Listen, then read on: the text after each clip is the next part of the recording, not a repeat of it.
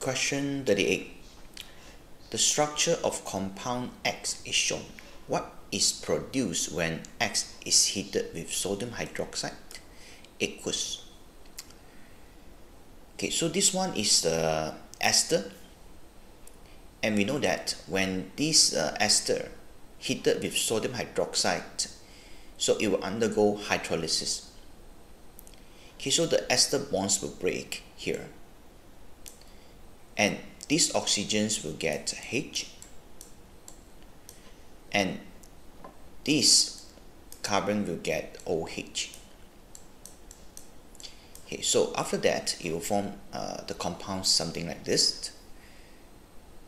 And because it's hydrolysis using the alkaline solution, so the carboxylic acid will further react with the sodium hydroxide, and it will form, means this one, it will form salt. The carboxylic acid will form the salt. Okay, this structure slightly arranged it so it looks nicer and comparable with the answer. Okay, so therefore it will form this structure. OH will not react with this alkaline, so it's just a carboxylic acid. Eventually it's formed this carboxylate salt. Okay, so therefore the answer is C.